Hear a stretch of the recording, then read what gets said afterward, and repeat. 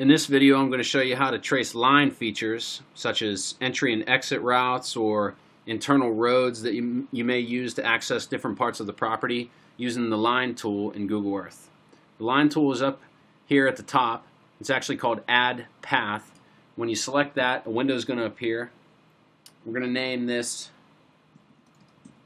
the south entry. We're going to zoom into this creek bottom. We actually access this part of the property through this creek bed.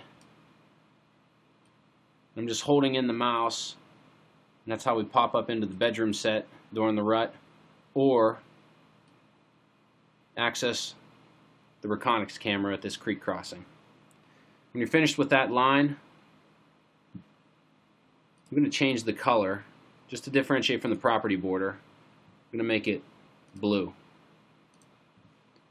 We're going to say OK. Then we're going to continue on to the next one. We'll do the north entry.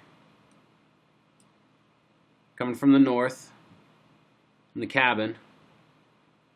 Slip through this little piece of timber and get into this creek bottom. We're going to follow that all the way down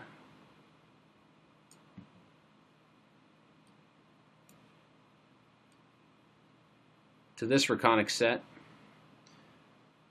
or the Banks blind. You can continue to do this with all the lines that you need to, whether you're doing internal roads or trails. Every time it's going to create a new layer under My Places. And then on the last video, I'm going to show you how to package everything and save it as a KML to send to us for whenever you're ordering your map.